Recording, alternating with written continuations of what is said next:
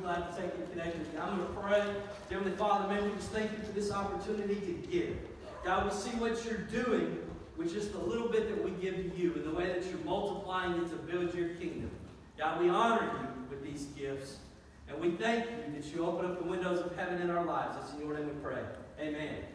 Guys, I just want to make a couple of announcements, kind of some stuff that, if I'm being honest, I wanted to hog. I didn't let Michael make them because I wanted to hog them. I wanted to be selfish for just a minute if I could.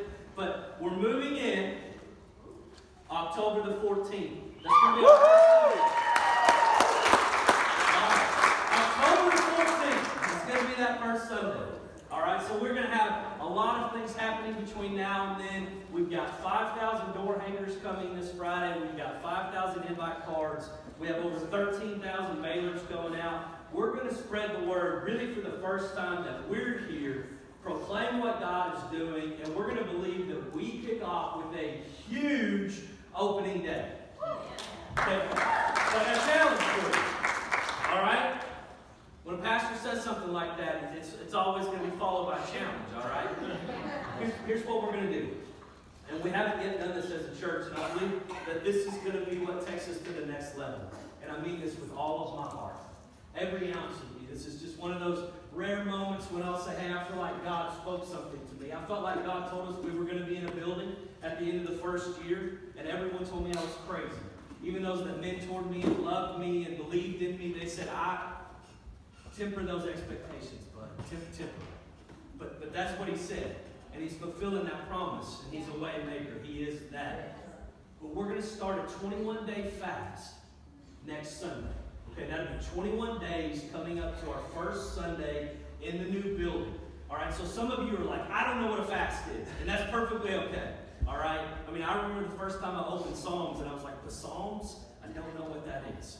Okay, it's okay if you don't know what a fast is. What a fast is we're going to give up something, all right, for 21 days. I'm not telling you that you have to go on a water-only 21-day fast, okay? We're going to start a little bit lower than that. But everyone has a week to be praying about something that they're going to give up for 21 days. So that could be Facebook, it could be Cokes, it could be coffee, it could be food. If you want a water-only fast, right alongside, come on. Sign up, get with it, let's do it. But just give up something. Find something that you're going to give up. And here's the important part of it. Here's what we sometimes miss whenever we fast. I sometimes miss this. When you would be doing what you're giving up, the purpose is to spend that time in solitude with God, like we've been talking about. Okay, the purpose isn't just to say, I'm going to give up this. The purpose is to say, I'm going to give it up, and then I'm going to take all of the time that I would have been doing that. All of the time I would have spent on Facebook. Good Lord, how this church would have been on fire for some Jesus if we took all the time we spent on Facebook and gave it to God. Amen? So you have a week to figure out what it is. And I promise you, if you say, I don't have a clue, ask him. Get along with him and ask him. And he's going to show you what it is that you can give up. If it doesn't hurt, it's not a fast. All right? Don't give up green smoothies that you drink once a year. So, well, next 21 days, I'm not going to give you one of those green smoothies. I'm going to lay off spinach. If it doesn't hurt, it's not a fast. So that's important to me, okay? Second thing that I want to say is we're going to have a lot going on, okay? There's going to be a big cleanup that needs to occur. We're going to be moving in. We're going to be turning and burning. That's kind of how we operate. We move fast. We just put it in the left lane and boogie. That's what we do. So there are really three things that you can sign up to do. Number one is you can sign up to clean. Okay, we're going to have a week. We're going to have an opportunity. I know there's already one circle that said, hey, we will all come and clean, and we'll give back, and that's incredible. Number two is we're going to have another week. So week one will be cleaning. We're going to get the building October 1. Week 1 is going to be cleaning. Week 2 is going to be moving the things that we use from here to there, because we have to do that in a 7-day turnaround. We got to have our last service here, and we have to sprint everything up there and get it hooked up and working right and in its place and doing all that. The third thing that you can do is sign up to hand out door hangers, to go door to door and invite people. And I'm going to tell you, if you sign up for 1 or 2, you're automatically signed up for 3. If you sign up for nothing, you're automatically signed up for 3. We want to canvass these neighborhoods, especially the ones that we have bukus of people that live within 5 minutes of where this new building is going to be. We don't want a single one of those individuals to not have a personal invite from us, a mailer, and then see us on social media. We're going to hit everybody 3 times. So those are the 3 things. You say, how do I sign up? I was going to pass out paper, and then I thought, that's just a big mess. So here's how you're going to sign up, okay? Everyone get your phone out. It's okay. It's okay to get your phone out in church. Jesus still loves you. Write this down. Type it in your email address. Save it in your contact. Jill, you can put your phone down. It's your email. You're going to send an email to Jill, Jill, at Merge.Church. If you can't spell Merge.Church, find your shirt. If you don't have a shirt, let me know. We're going to get you a shirt, okay? Because when we go out, we're canvassing everything. So, again, email Jill, Jill, at Merge.Church. Not .com, not .church.com. Merge.Church, just like that. Jill at Merge.Church, and let her know what all you're willing to do, and then we're going to put some teams together. We're going to follow up with some communication. You have to email Jill, not me, okay? I'm getting like 50 emails a day about the building. I've got 50 emails in the law firm. I've got 100 phone calls. I'm going to lose it. It's going to get mixed up. You're going to be mad at me. Fortunately, we're talking about forgiveness today. So we've been in this series full of you, right? And we've been exploring the hurt triangle and the things that hurt us and the things that affect us and the things that impact us and all of those different things. And then we talked about anger and how it shows us where it is that we struggle with Jesus. And then we talked about change and how that starts in our spirit. It's always inside out. That's how we change. And we dove into the freedom triangle. Jordan, if you could give me that freedom triangle, the last one. And we talked about how that's made up of community, forgiveness, and solitude. And we dove into solitude and what that really means and what happens when we spend some time in solitude. Today we're going to talk about forgiveness. And this is not everyone's favorite subject, right? I got one text this week that said, ooh, that sounds kind of challenging when they saw it on Facebook. And I sent them back a text and I said, I feel like a whooped dog just getting this thing ready to go. I mean, forgiveness is one of those things that we all need, number one, and two, we should give. We've all been hurt by someone, some of us deeper, some of us more seriously, some of us by people that are super close to us, spouse, mom, dad, grandma, grandpa, our kids, some of us by our bosses and our employees. Some people in this room, I can promise you, are being held in bondage by someone that's not even alive on this earth today. You're still holding something against someone that isn't even here. They're not even here. And you're saying, yeah, man, that hurt. I just can't let it go. And so we want to dive into forgiveness because we're going to complete this freedom triangle so that we can be the full us. I remember whenever Kristen and I very first got married, and I was really diligent about being a really great husband because she was really mad at me that I moved her from her parents. And so I get the vacuum out at home. And I'm like, hey, I'm going to vacuum. I'm going to wait until she's home so that she sees me do it, of course. Right? And I'm just vacuuming away. This vacuum doesn't work. That's okay. And I'm just vacuuming. And it's like I'm going this direction, and I'm going this direction. And it's like I can tell that I'm not vacuuming right. I'm driving her nuts. And I get to this piece that I can't get the vacuum to suck up. So I do what any smart man in the world does. I pick it up. And I look at it, and I throw it back down, and try again. Y'all ever been guilty of that? And I'm still just trying to pick it up, and she finally has all of me she can stand, and she just hip checks me out of the way, takes the vacuum, and goes about her business. But that piece of dirt that I can't get picked up, and I've moved around, and I tried a different angle, and I came at it a different way. I picked it up because, it might be stuck in there, and instead of throwing it in the trash, I just put it back down and try again. Some of us, that piece of dirt, that's the hurt in our life that we just refuse to let go. We just keep running the vacuum over it and over it and over it, hoping that the vacuum will pick it up. And it's not going to. We have a different tool that God's given us to get rid of the dirt. He's given us something called forgiveness. And point number one that I want us to all really wrap our head around And this isn't the most fun point in the world. It's just the truth. Is that forgiveness isn't optional for Christians. It's not your choice. If you truly want to be obedient, if you truly want to be the full you, if you truly want to live in freedom, then forgiveness isn't optional. Matthew chapter 6, verses 14 and 15 say, "For if you forgive other people when they sin against you, your heavenly Father will also forgive you. But if you do not forgive others their sins, your Father will not forgive your sins." Luke 6 and 37 says, "Do not judge, and you will not be judged. And do not condemn, and you will not be condemned.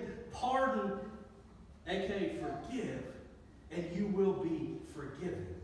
Ephesians 4:31 and 32 says, "Let all bitterness and wrath and anger and clamor and slander be put away from you, along with all malice. Be kind to one another, tender-hearted, forgiving each other, just as God in Christ has also forgiven you." These are commands. He's not asking you to forgive. He's not saying, hey, if it feels good, if it makes you warm and fuzzy, go ahead and do it. He's saying you have to. You have to. We talked about in a sermon just a couple of weeks ago that the opposite of obedience is optional. That's why this is a command. He's saying you don't get the choice. This is an issue of obedience. You have to forgive, and I struggle with that. I was like, man, why is it that this would happen? Why is it that we would have to forgive? Man, people do unbelievably, incredibly harmful things. I've read a bunch of statistics in prepping this message, trying to understand different positions that people have been in. You know, many studies are now saying that 1 in 4 women have been sexually assaulted in some way in their life. 1 in 5 men. I know that there are things that have happened in your life that seem like they are absolutely unforgivable, that they're unpardonable sins, that they're things that you just can't let go of. It wasn't that long ago that I got a case that came across my desk. It was a murder case that I got asked to prosecute as a special prosecutor for the state of Oklahoma. And I've tried a bunch of gruesome stuff, horrible things that people have done.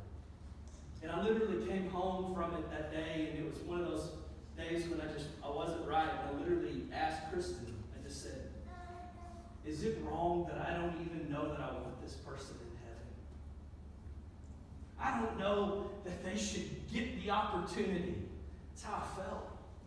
With what this person had done, it seemed like the most unforgivable, nasty, vile, reprehensible, awful thing that anyone could ever do to anyone else. And then you just start reading Scripture. And it becomes so abundantly clear that we don't have the choice if we want to be the full us. We have to forgive everyone regardless of how big the hurt is. And I was wrestling with that. And then I got this epiphany. And it's like, here's the beautiful thing. I don't have to forgive them for them. I have to forgive them for Jesus. I don't have to forgive the person that hurt me for their benefit. I forgive them as a result of my relationship with Jesus. He's saying, hey, do it for me because I forgave you, because I want you to be free, because I want you to experience freedom. You don't have to do it for them. I gave you no option. I made it a command. I made it mandatory in your life. You have to do it, which says you're doing it for me. And I was like, man, I can forgive anyone for Jesus. I can forgive anyone because He's told me to, because that's what He's asked me to do. I don't have to forgive them for them. I don't have to forgive them because I'm releasing them of the harm that they've done to me. I just have to forgive them because that's what Jesus has commanded me to do. To me, that simplifies it. That makes it a lot easier. A lot easier to let go of the things that seem like you could never let them go because He's just told me that I have to. You ever miss being a kid and someone just, you hated it when you were a kid, someone always told you what to do, and now you're an adult, you have 8 million decisions every day, and you're like, man, I just wish somebody would tell me what to do and pay the light bill. Corey and I were living in envy yesterday because his brother just graduated from college and got to move back home with mom and dad, and they're missionaries and they're gone to Papua New Guinea half the year. I mean, it's like he's got the best of both worlds, you know? Man, all you have to do is say, I'm going to forgive because that's what Jesus told me to do. I'm going to forgive because I'm going to follow my Savior. Not because I'm going to release them from what they've done to me.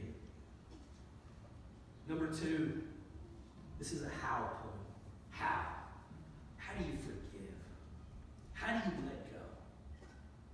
You pray for those who hurt you.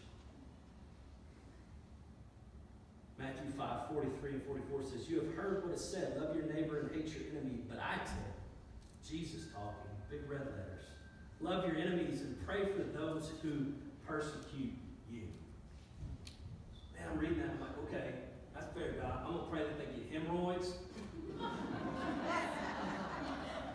I'm going to pray they get flat tires every Monday.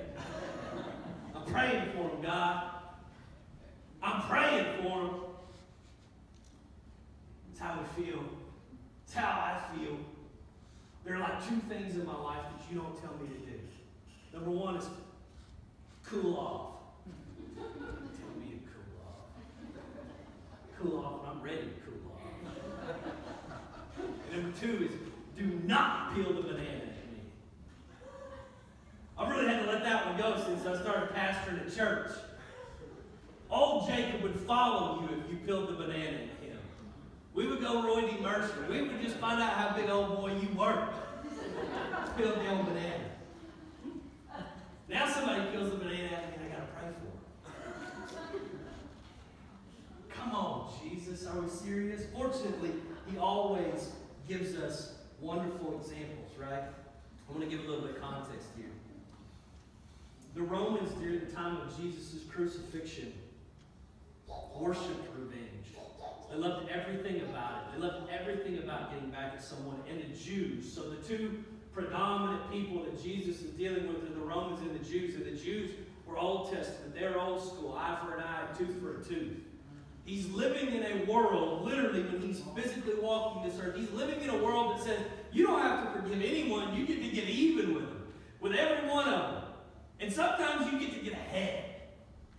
And in Luke chapter 23, verses 32 and 34, common words of Jesus as he's hanging on the cross between 2 criminals. He says, forgive them, Father, for they know not what they do. Sometimes we read that and it seems easy. It seems, well, that's just Jesus, right? What's he doing? Praying to the Heavenly Father for all of those that are crucifying him. You will see it in the movie, and he's up on this cross, and he's up high, and he still looks like the Jesus that, we all think Jesus is white in Arkansas. He still looks like that Jesus. Got some sandals on, crown of thorns. He's got a little bit of blood, but like he's looking fit. He's looking good up there. The truth of the crucifixion is that before he even gets to the cross, Jesus is beaten to a point that he's not recognizable. And then he's nailed to this cross, and we think he's up high, and he's up on this hill, and he's out of the way. That's not how it would have occurred at all. Jesus would have been about this high. Low enough to the ground that people could have looked him in the eyes and mocked him and spit in his face and tormented him. They could have stood and stared at him. He wasn't in some faraway place where the crowd was thousands of feet away just looking at him, where it was just a mumble that he couldn't really hear. No. He could see everyone that was talking about him. He could sense them. They could walk up to him close enough to touch him, to slap him, to mock him, straight to his own face. And then we think, man, how horrible is it that he got nailed to that cross? Well, what we don't realize is that he actually would have suffered there for hours. He would have stayed on this cross for hours and likely died of suffocation. So he's hung with nails and nails in his feet. And he has, for hours, a choice to make. Slump down and suffocate, or pull up on the nails that are in my hands and feet and catch my breath for hours. While they continue to come by, while they continue to look at it, while they continue to mock it, the The same guys that put the nails in his hands and feet, he's saying, forgive them, Father, for they know not what they do. The same guys that spit in his face, he's saying, forgive them, Father, for they know not what they do. The same folks that would have said, eye for an eye, tooth for a tooth. Revenge is where we live. It's what we desire. It's what we want. He's saying, forgive them, Father, for they know not what they do. He's praying for them. And you notice he says, forgive them, Father. It's this moment where he's perfectly man and he's perfectly God. The human of Jesus has no actual father. The God Jesus has a heavenly Father to pray to talk to. And I was studying that, and I thought, it's the ultimate vote of confidence in our Savior when we pray for our enemies. It's Jesus saying, I am here to fulfill my purpose, and I know what it is, and I trust my Heavenly Father above all else. I trust Him beyond all of the abuse that I'm taking. I trust Him beyond the suffering that I'm enduring. I trust Him beyond the fact that my spouse cheated on me. I trust Him beyond the fact that my kids won't listen and are doing the wrong thing. I trust Him beyond the fact that my boss won't quit making sexual advances at me. I trust Him more than anything. My confidence is found in the Heavenly Father. One of the great myths of forgiveness is that I'll forgive when I feel like it's time. That's why we have to pray for our enemies and pray for those that we know that we need to forgive, because it takes action before attitude. You're never going to get to the point where you feel good about forgiving someone that has wronged you. But if you'll take the action, the attitude will follow. You ever sign up to volunteer to hang 5,000 door hangers? Every one of you did. And you're sitting in your chair and you're like, it's hot. My walking shoes are wore out. Every time I volunteer to do something that requires that sacrifice of your time and your effort and your energy, man, you think, why am I doing this? And then you do it. You take the action. And your attitude always changes whenever you're serving others. Anytime you serve other people, your attitude changes after you take the action.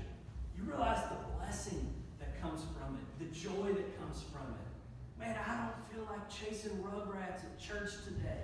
And then you do it and you can't help but feel a part of you that's like, yes, this is good. I helped somebody today. I did something. It takes action before attitude. Why? Why do we forgive? Man, we forgive because that's what leads to our freedom. We're placing all of our confidence in our Heavenly Father in the moment that we forgive someone, even when it seems unforgivable. And in return, He gives us freedom. You know, medical science has literally shown that unforgiveness and harboring resentment have bad consequences on your physical body. You literally physically suffer whenever you refuse to forgive people and harbor resentment. So not only is it affecting you spiritually, it's affecting you physically. It's kind of like this. It's like the vacuum that keeps running over dirt. Put it another way. It's like a ruminating animal. So cows eat, they chew everything up, and they swallow it down, and then they barf it back up, and chew on it some more, and then swallow it back down. Whenever we're harboring resentment, that's what we're doing in our own lives. We're reliving something that's over, that's dead, that's done. And we just keep barfing it back up so that we can chew on it some more, so that I can hate him a little deeper, so that I can be mad at him a little longer, so that I can be even more disgusted than I was before. No one wants to eat grass once, much less twice. We've got to let go and understand that forgiveness frees us. Nelson Mandela, in prison for things that he didn't do wrongfully in prison. It's this beautiful quote in his autobiography. He says, as I walked out the door toward the gate that would lead to my freedom, I knew if I didn't leave my bitterness and hatred behind, I'd still be in prison. That's the truth of forgiveness in our own lives. We have a choice. We can walk out the door and leave the hatred and bitterness behind and be free from the imprisonment that is bitterness and hatred, or we can hang on to it and still be imprisoned and never walk fully us, never walk in the full you, never truly living free. Some more myths of forgiveness. I need them to apologize and admit what they did before I forgive. Did any of you in this room apologize to Jesus before he forgave you? I didn't. You're like, yeah, but I wasn't alive yet. Or I would have. The truth is, he gave forgiveness before we ever asked for it. We sinned before we ever asked him for forgiveness. Before we ever came to the foot of the cross and said, hey man, I need your forgiveness fully. I need to know you. I need you to erase the sins in my life. He had already given to us forgiveness. Myth number 3 is just forgive and forget. Let's just move on past that, okay? Because your mind is way too strong for you to actually forget what happened to you. That's a myth that holds so many of us back because we say, I'm not ready to forget, so I can't forgive. The truth is you forgive and then you remember with forgiveness. You forgive, and then whenever you think back on what happened to you, now you get to remember it from a place of freedom, remembering that you've forgiven that person, that you have forgiven that hurt, that you've let it go. You're never going to forget what happened to you. So if you're waiting for that moment to forgive someone, it isn't going to happen. We have to understand that we forgive, then we get to remember with forgiveness. What happens is if we don't truly understand the examples of forgiveness that we have in Jesus, we fall captive to the lies of what the world tells us about forgiveness. That it has to come after someone apologizes, that it only comes if you're willing to forget, that it only comes if they've been remorseful, if they're worthy of the forgiveness. That's just not the reality. Another why we forgive. Failure to forgive doesn't just affect the person that hurt you. And it doesn't just affect you, it affects all of those that are around you. Hebrews 12:15 says, see to it that no one falls short of the grace of God, and that no bitter root grows up to cause trouble and defile many. Hebrews is talking about this bitter root. If you read it in contrast to some scripture in Deuteronomy, what you begin to understand and what you begin to realize is that it's not actually the root that's bitter, it's the fruit that the root produces that's bitter. And bitter doesn't mean bitter tasting in this context. It literally means poison. So what happens is our unforgiveness becomes a root in our life that causes us to produce poison fruit. Whenever we refuse to forgive someone and we refuse to let it go, our lives begin to produce poison fruit, even though we don't intend for that to be the case. So all of those around us eat the fruit of our lives. It's not just the person that hurt us that eats the fruit of our lives. It's not just us individually that eat the own fruit that we produce. Everyone in your life will eat the fruit that you produce. And so if you have a root in you of unforgiveness, it's going to produce some poison fruit in your life that you're going to give to people that you didn't intend to give it to, that don't deserve it, that shouldn't have it. You don't mean for them to have it. Some of you are like, man, how do I know if I'm kind of sort of there? I will tell you, if you get your feelings hurt at things that someone didn't do anything to hurt your feelings, you get them hurt just too easily by people that didn't. I'm going to bet, just if we're being real honest, there's a root in you of some unforgiveness of what someone else did to you in your past on that hurt triangle. And someone made you angry and made you cause something that they didn't do, that they didn't intend for you to do, that they didn't actually cause, yet they're going to eat some of the poison fruit from your life because you've never forgiven the original hurt. You're now offended by things that shouldn't offend you. You're hurt by things that shouldn't hurt you. You take offense to things that aren't actually offensive because you have a root in your life. This is my last point. I love this one because it's true, true, true. Why should we forgive others? Because I'll need forgiveness again. I would love to stand up here and say, I don't hurt people. I don't offend people. I don't upset people, but it's not true. I don't do it intentionally. There are people in this room that I've hurt.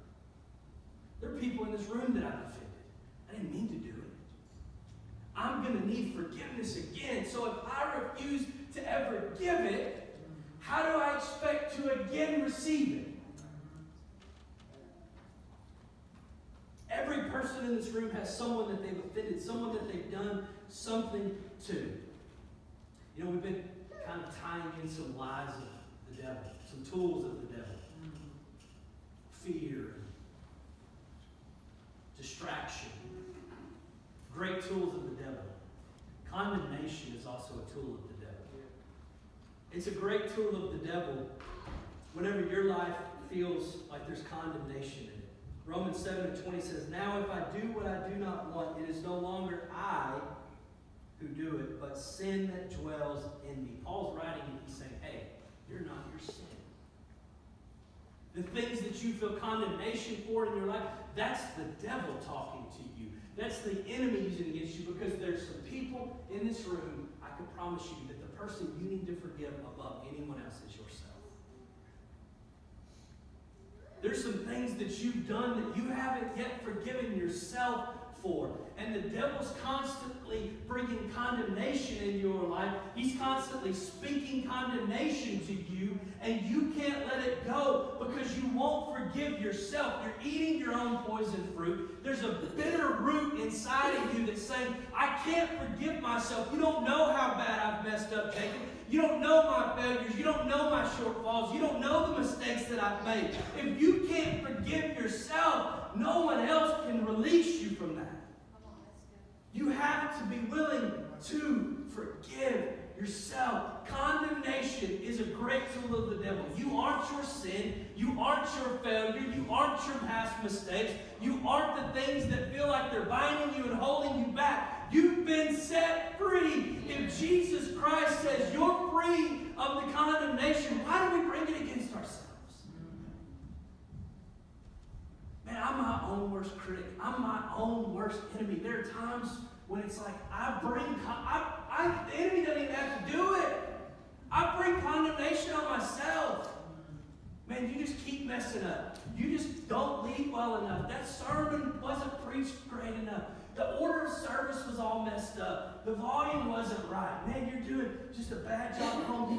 You're not getting home early enough. You're not loving your kids enough. You're not caring for them enough. All of that is just condemnation brought on by the devil. Every bit of it is just the devil using condemnation as a tool in your life to say you can't forgive yourself. You'll never measure up. You'll never add up. It will never make sense to you. I'm telling you, when I was worshiping today, I could sense something in the room. There are some people in here that you don't feel worthy to worship. You don't feel worthy to just lift a hand to heaven and say, God, you're good enough. Man, I just want to praise you, Jesus, here and now in this place. Every time you come into this house, I'm telling you, it's just, every time you come in here and you're just about to cross the line. You're just about to get to a place of true worship. Your heart's just about to receive what it is that He has for you to receive. You're just about to cross over. He says, somebody's looking at you. But if you raise your hand, I know what you did Tuesday. Boy, you flipped somebody off 3 weeks ago. You're not worthy to be in God's house worshiping Him. I know how you messed your marriage up. Don't be in here praising Jesus now. You need to sit on the back and you need to be reverent. And you need to understand that you got to get yourself right before you worship. You get yourself right by worshiping.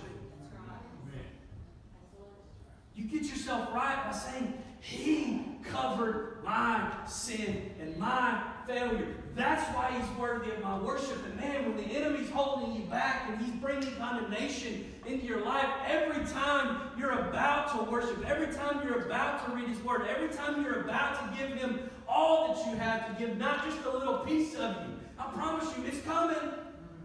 You have to say, he forgave me, I forgive myself. I'm moving on.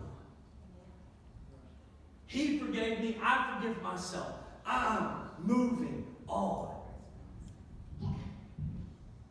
It's tough. Because it gets us in the form of that root. It's that root producing the bitter fruit. We've got to vacuum out. Or say, oh, I'm going to vacuum it up. I'm going to vacuum it up. You can't vacuum up a root. It's too deep. It's buried. It's underground. It's beneath the surface of what the vacuum can handle. And I'll jump over here. I'm going to get it from this angle because this is the way. I'm going to move my whole life. I'm going to rotate my life around. I'm going to rotate my life around. I'm just going to keep moving because it's a different angle because the vacuum is a good vacuum. It's going to pick up the dirt in my life, the unforgiveness that's become a root of my. The vacuum's going to work. I'm going to keep using this same tool. I just have to move it one more time. I've got to move my life one more time. And if I get my life in the right position, then the vacuum's going to work. And all of a sudden, our life is revolving around the root. It's revolving around the unforgiveness. It's revolving around the lack of freedom that we have because we won't just let go. And the whole time Jesus is saying, would you just use your hands? What I've already given you, what I gave you at birth, the opportunity to inherit my kingdom. You are a son, a daughter of mine. I've equipped you already. Would you just use your hands and dig the root up? You have what you need. Put the vacuum down and quit running it over and hoping that if you just change the angle of your life or the trajectory of your life and say, I'm going to use what God's already given me. I'm going to forgive myself. I'm going to say no to condemnation. I'm going to forgive those that have hurt me. I'm going to walk in his freedom and his victory. I'm going to dig up the root of unforgiveness that's in my life, and I'm going to let him change the direction. I'm going to let him change the angle. I'm going to let him change the direction that I'm moving. I'm going to stop doing it myself because I'm using the wrong tool. And I'm going to start reading his word and just doing what it says. Let's bow our heads and close our eyes. Man, if there's just anyone in this room that says, I've got some hurt and I don't like to forgive, I don't want to forgive, I don't want to let go, I just want to pray with you. If you just slip a hand up. Guys. Dear Heavenly Father, man, we first just say thank you. Thank you that you forgave us before we ever asked for it. Thank you that your forgiveness is freely available. Thank you that you forgave us when we didn't deserve it, when we couldn't earn it. God, we say thank you because you've changed the trajectory of our lives. You've given us a hope and an opportunity. God, we thank you that we just have to forgive because you've told us to. God, I ask that every person in this room would just be equipped and enabled to just forgive, to let go, to live in freedom, to walk free of the hurt and the pain. God, we want to be people that live lives that produce healthy fruit, not poisonous fruit. God, let us put down the vacuums. Let us dig up the roots. Let us let it go. Because at the end of the day, we just want to be more like you. We just want to forgive like you've forgiven us. Lord, we love you. We praise you. We worship you in this house. It's in your name we pray. Everybody say amen. Everybody stay on your feet. Everybody say this with me. Even if you don't want to. Say, I will forgive because I will be the full me. I love you guys. Listen, this is an exciting time to be a part of all that God is doing in and through each and every one of you. Y'all make this happen every bit as much as I do. Every one of you plays a role that's just as important as the one that I play. Your giving, your time, your service, your prayers. We're in this together, and we're in it to win it. Amen? Amen. Let's have a great week. You might be back with you next week.